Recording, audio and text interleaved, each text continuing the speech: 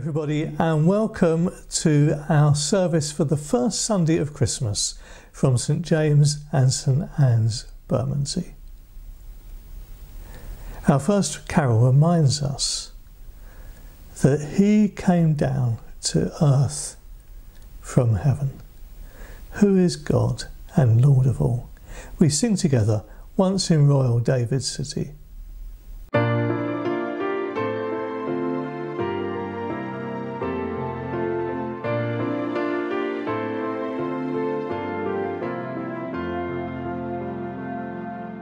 Once in royal David's city stood a lowly cattle shed, where a mother laid her baby in a manger for his bed. Mary was that mother mild, Jesus Christ, her little child. He came down to earth from heaven, who is God and Lord of all, and his shelter was a stable, and his cradle was a store.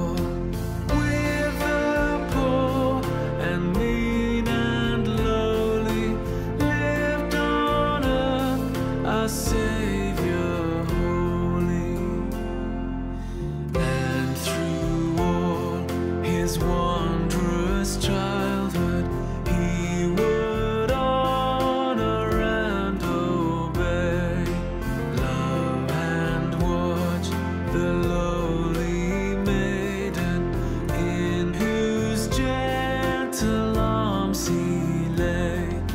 Christian children all must be mild, obedient, good as He, for He is our childhood's pattern. Day by day, like us He grew.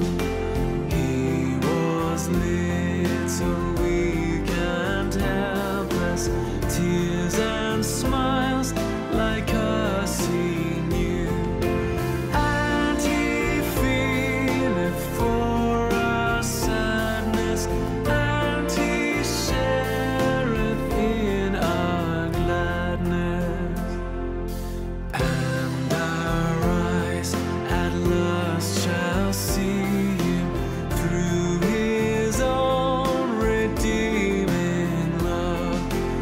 For that child so dear and gentle is our Lord in heaven above, and He leads His children on to the place where He is gone.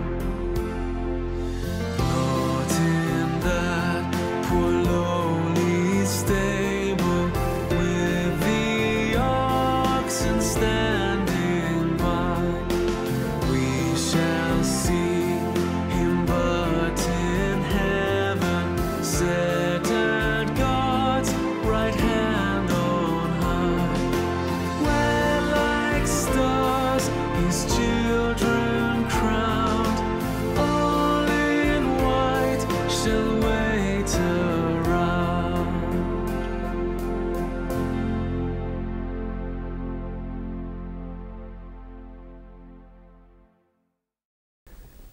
We come now to the confession.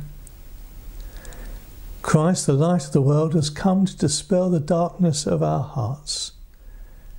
In His light, let us examine ourselves and confess our sins.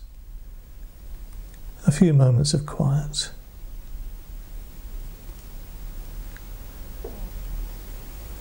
Lord of grace and truth, we confess our unworthiness to stand in Your presence and serve You.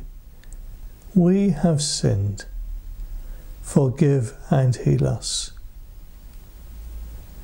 The Virgin Mary accepted your call to be the mother of Jesus.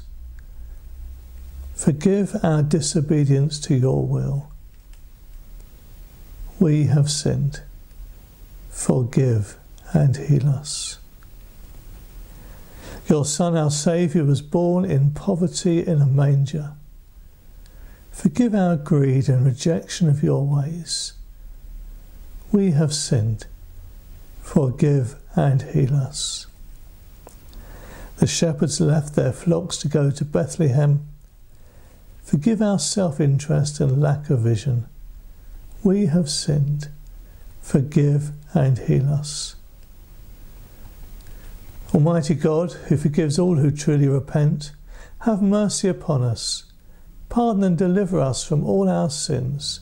Confirm and strengthen us in all goodness. And keep us in life eternal, through Jesus Christ our Lord. Amen.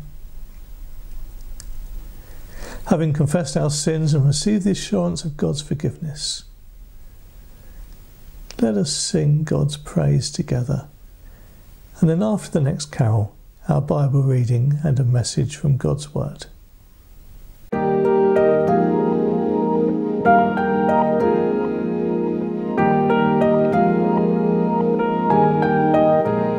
Oh, little town of Bethlehem, how still we see thee lie above thy deep and dreamless sleep. The silent stars go by, yet in thy dark street shineth the everlasting light.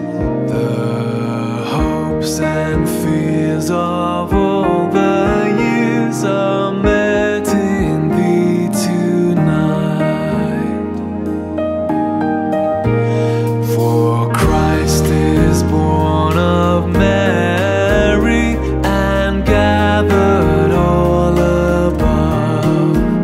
While mortals sleep, the angels keep their watch of wondering love. Oh, morning stars together proclaim the holy birth, and praises sing to God the King, and peace to men on earth.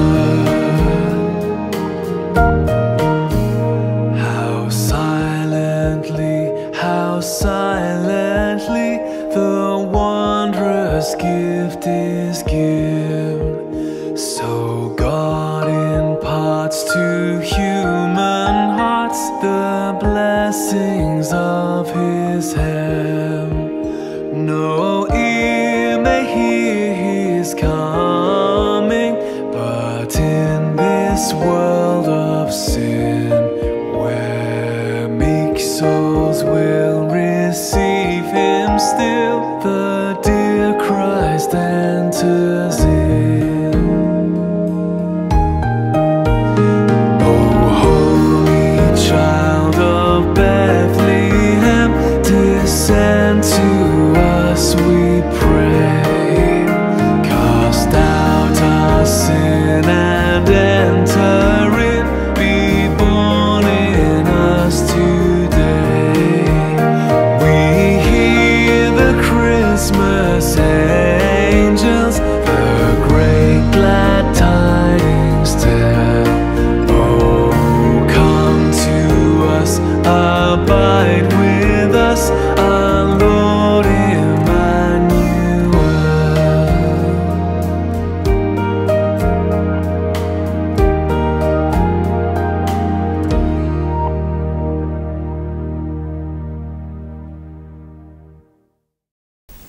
I don't know whether you're interested in family history.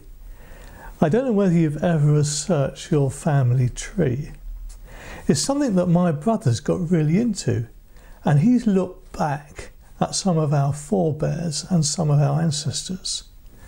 And one of the things that he's discovered is that we are descended from Dick Turpin, the highwayman. You never quite know who might be there in your past. You never know the full story of who your ancestors were, who you've descended from, who's there in the family history. Well, the Bible was very interested in family history, and when Matthew came to write his gospel about the Lord Jesus Christ, he started off by telling us the family history. It feels like just a list of names, but each name tells a story. Let me read you these opening verses from Matthew's Gospel. This is the list of the ancestors of Jesus Christ, a descendant of David who was a descendant of Abraham.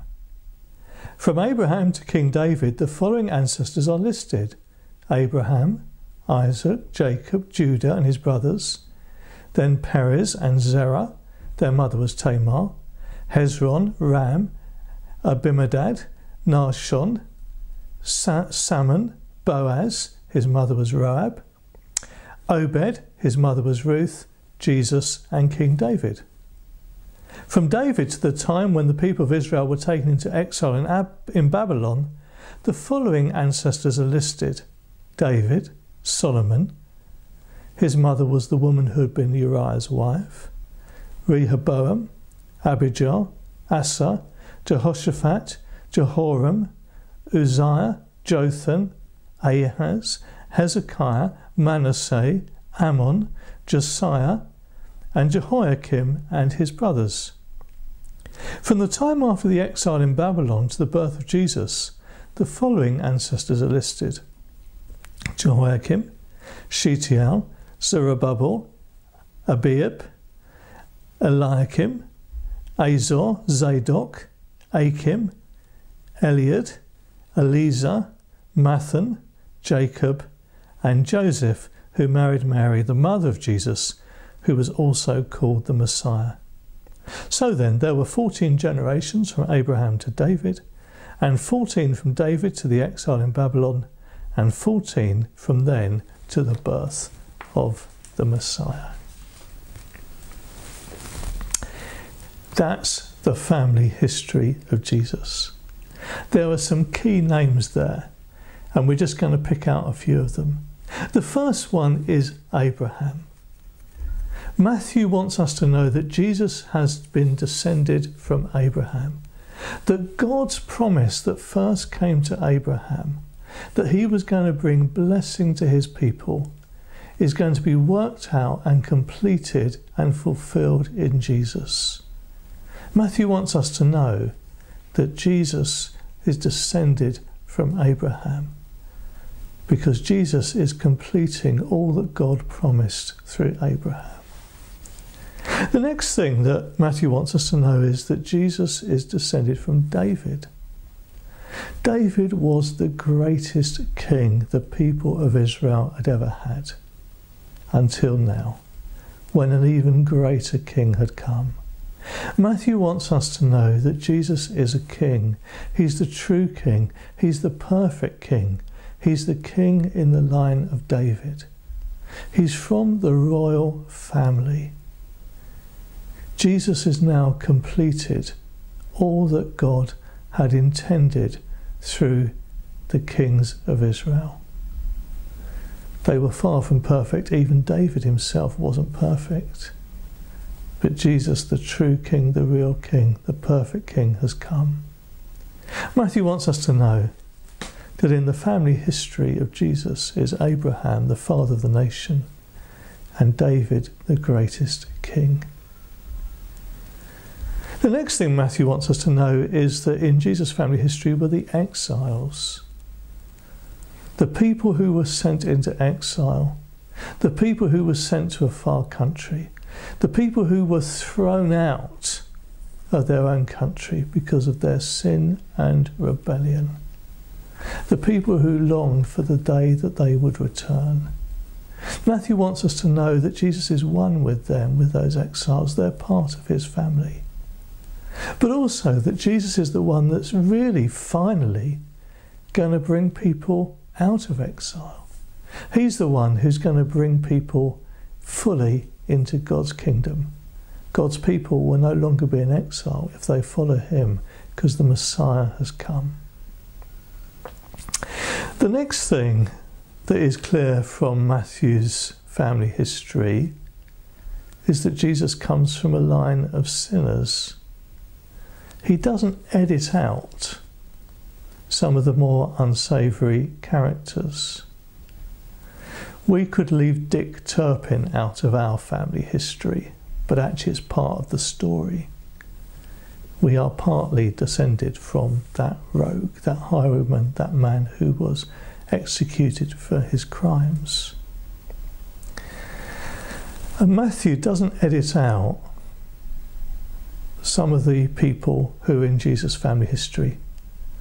So we hear that Jesus is descended, as well as from the good King David, from the very evil king Manasseh. We hear that in Jesus' family history there is Rahab, a prostitute. And there's a reference to Uriah's wife. A reference, of course, to David's sin and his adultery with Bathsheba. It's not covered up. It's part of the story. In Jesus' family history, there's Abraham, the father of the nation. There's David, the great king. There are the exiles longing to return home. There are the sinners who rebelled against God and need forgiveness. And then there are the Gentiles. Jesus was a Jew. He was king of the Jews. But in his family history, there were Gentiles too. We hear of Rahab, and we hear of Ruth, who was from Moab. In that amazing catalogue of names, in that family history of the Lord Jesus, Matthew is telling us that Jesus is the Saviour and the Lord for everyone. In his family history is Abraham, the father of the nation, David, the great king, the exiles, the sinners, the Gentiles. They're all there. They're all part of his family history. They're all part of his story. And he has now come into the world, born as a baby, dying on the cross, rising again for us, reigning at the right hand of the Father, to be the Saviour of everyone who will come to him and put their trust in him. Thank God for the Messiah, the Lord Jesus, who is the fulfilment of everything God had promised and everything God had done in the Old Testament, who is the one who comes to give us life and peace and forgiveness and a whole new relationship with God that we could never earn, but is given to us as a gift. Thanks be to God for his amazing gift. In Jesus' name we pray. Amen. Come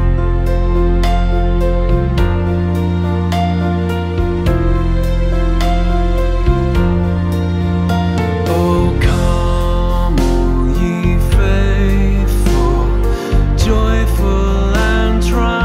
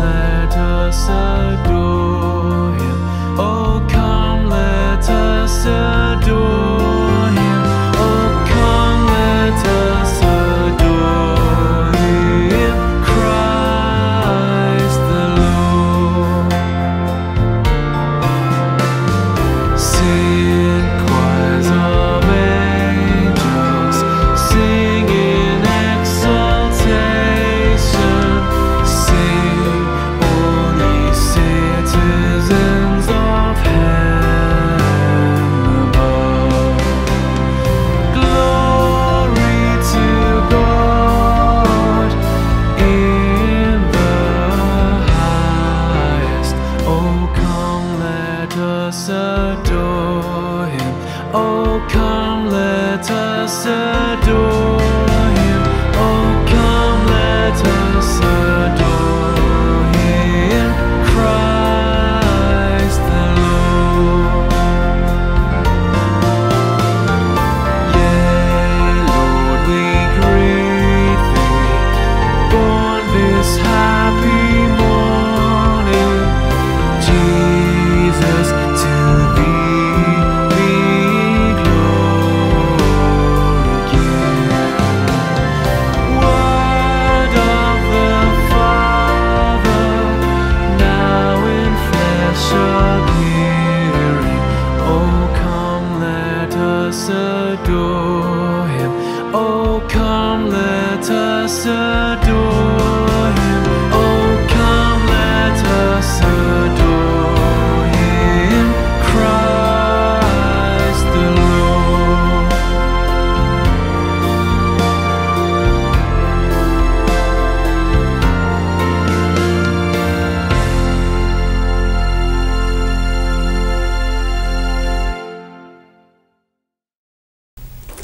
Let us pray to Jesus our Saviour. Christ, born among us, draw near to us with your love. Jesus, Saviour, hear our prayer. Christ, for whom the angels sang, give the song of the kingdom to all who weep.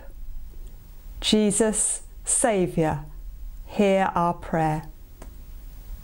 Christ, worshipped by the shepherds, give peace on earth to all who are oppressed.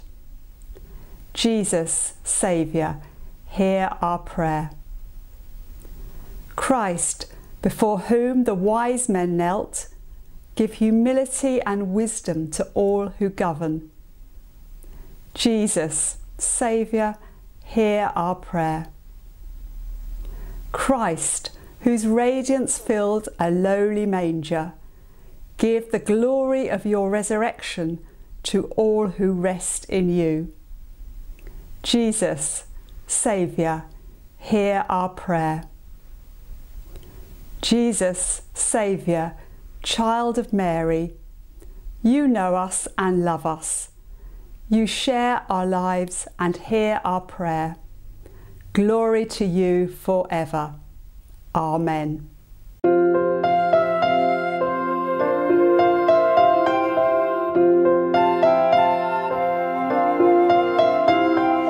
Hark the herald angels sing, glory to the newborn King. Peace on earth and mercy mild, God and sinners reconciled. Joyful all ye nations rise, join the triumph of the skies. With the angelic host proclaim, Christ is born in Bethlehem. Hark the herald angels sing, glory to the newborn King. Christ by highest heaven adored, Christ the everlasting Lord. Late in time behold Him come, offspring